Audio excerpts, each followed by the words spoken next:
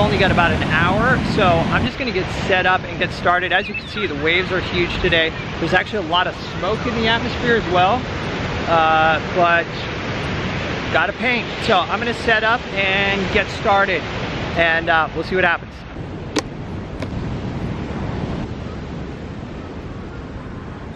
So I'm going to be using my smaller easel here, tripod easel based on the Coulter design, which is artboxandpanel.com. But anyway, I made this one myself. So yeah, I got my folding box easel. It's 12 by 16 inch palette. And let's see what I've got. I've got odorless mineral spirits and a brush washer. I'm going to be using liquid as my medium, an assortment of brushes, but I think I'm going to use this number 10 synthetic bright. I think I'm going to use that quite a bit.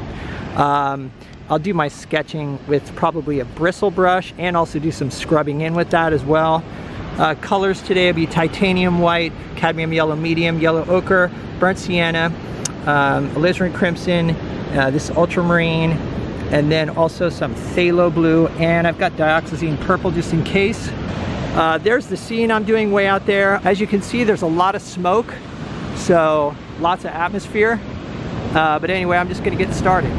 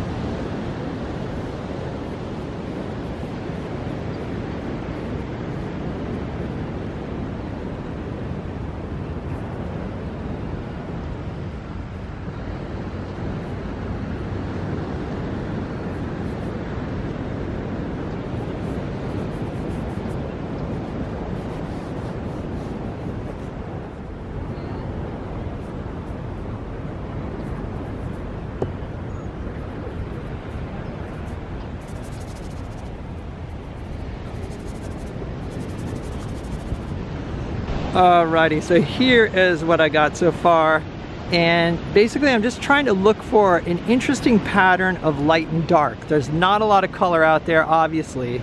It's kind of high, you know, high key. The values are all pretty high.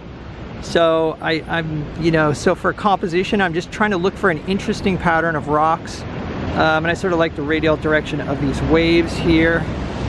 I'm kind of exaggerating that, you know, just for compositional purposes.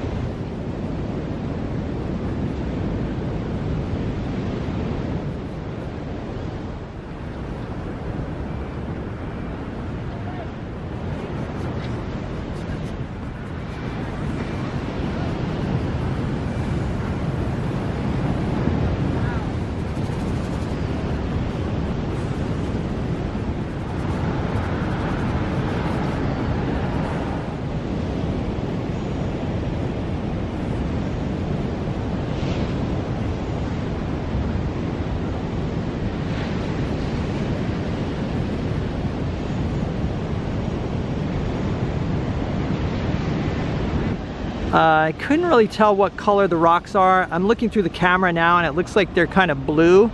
But in real life, there's a lot of different colors and in fact some red. So I just mixed up kind of a dark reddish color to block in the rocks. And now I'm trying to figure out what color the sky is. Definitely warmer than the water. So I'm gonna go with maybe just a touch of yellow ochre in the sky. And just working quickly, you can see how super loose this is. Because this is a really quick study, I'm just practicing painting loosely. So I'm not gonna really try to get too fussy with this. Just kind of state the main idea here and leave it as is.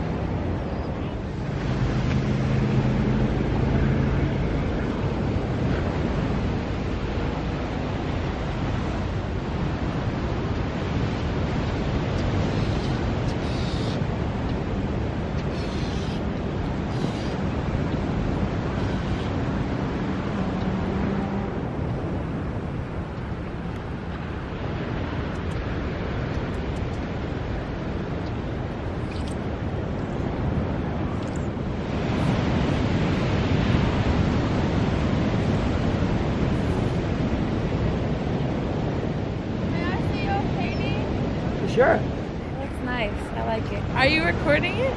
Yeah, I make YouTube videos. Oh, YouTube videos? Yeah, yeah. What's your name on YouTube? Chamberlain Paintings. Chamberlain Paintings? Yeah, yeah. I'll definitely follow. My bad, I could watch all day. I just want to watch.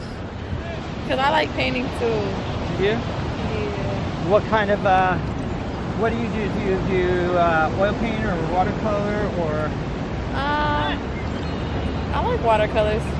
Yeah.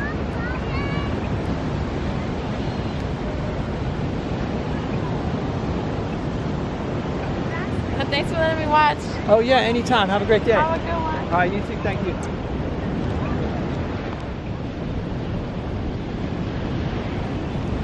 All right, so I'm gonna leave it here. It's less than an hour, which is what I wanted to do.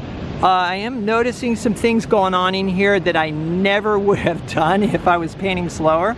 And I really actually kind of like all that. So I don't want to overwork it. It'll be interesting to get it home. Sometimes, you know, the darks are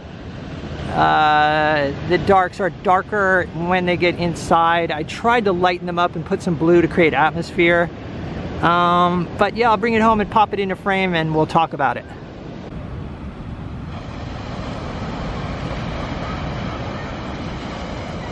All right, so as I mentioned before, my plein air paintings are just exercises in keeping things simple, keeping the brushwork loose, and making quick decisions and not getting bogged down in details and that sort of thing.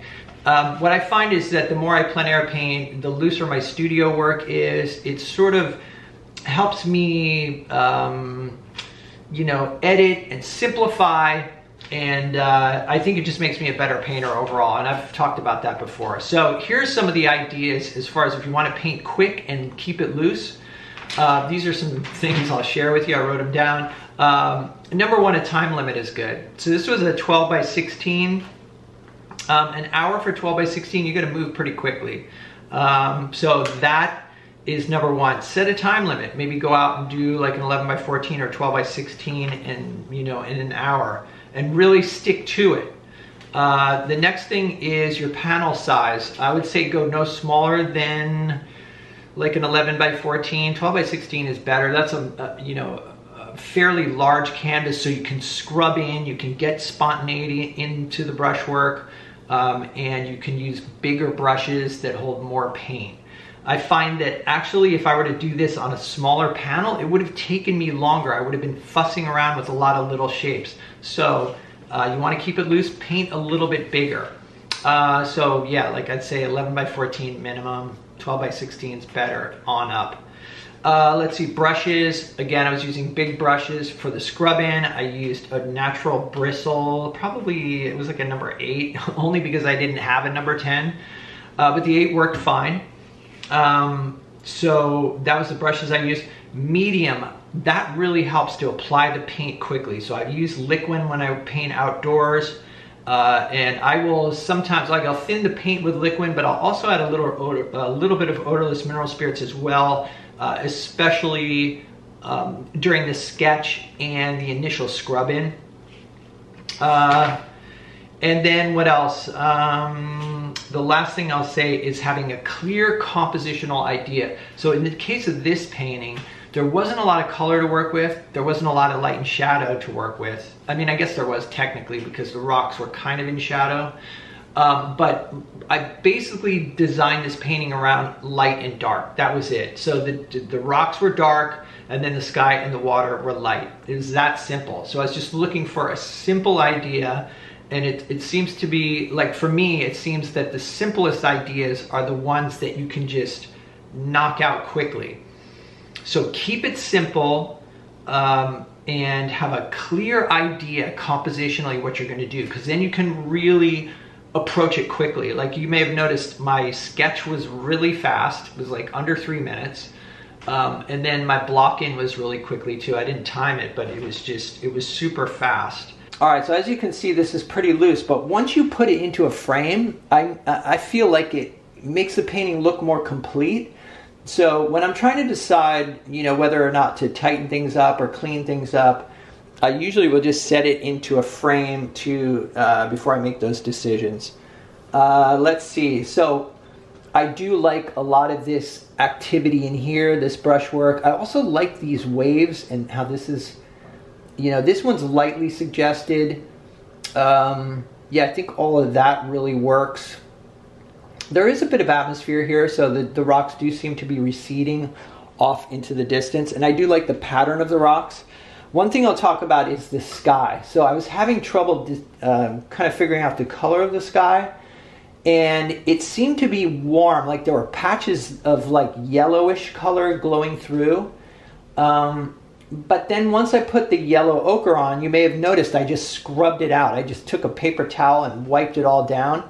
The panel was still stained with the yellow ochre, but you know, I came on top of it with white and ultramarine, and then just almost pure white over here, which was sort of grayed down because the brush was dirty or whatever, but it worked out. Because I did notice the sky got warmer as it went over to the south. So that's something I'll do often, is I'll stain the panel. Like if I want to have like bits of yellow in the sky, but I don't want to mix yellow and blue, which will make green, I will stain the panel with yellow and then come over with white and blue, and the paint won't mix because I've scrubbed as hard on the panel as possible to get as much of that yellow paint off the surface, and what remains is what's just stained into the pumice, which I put into my, as you guys know, I put into my gesso. All right, so there are some areas that I would touch up. This is a little weird here. I don't even know what that is. These rocks seem okay in there. I think the only thing I'd kind of clean up is this. And I'm not sure what I would do there. I might just add like some light color right here to eliminate that dark spot. Because it doesn't really look like a rock and it doesn't really look like a wave. But if I added some white water right there, that could work. So that's a simple fix. But overall, like I said, you know, I actually really like what's going on in here. There's areas of transparency like right here and in here as well, which I really, and also on the rocks. I really like that, having areas of thick and thin. This paint is definitely thicker. This is reflecting some of the sky color on the top of the green water.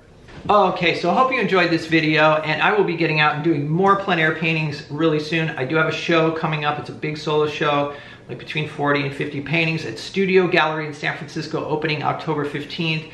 So I'm still I'm doing photographs or like photographing the work and touch-ups, signing things and stuff for probably another week, after which I'll be posting regular plein air videos again. I have been posting regularly on Patreon, not quite every day, but a lot of videos there, just, you know, thoughts about art or the painting process, and also some of the show prep and stuff like that. So if you're interested in checking out those videos, there's a link to my Patreon down below. It also supports this channel. The Patreon support is what keeps me going making these videos. So if you want to check that out, link down below. As usual, thanks for hanging out, guys. Stay creative, and I'll see you in the next video.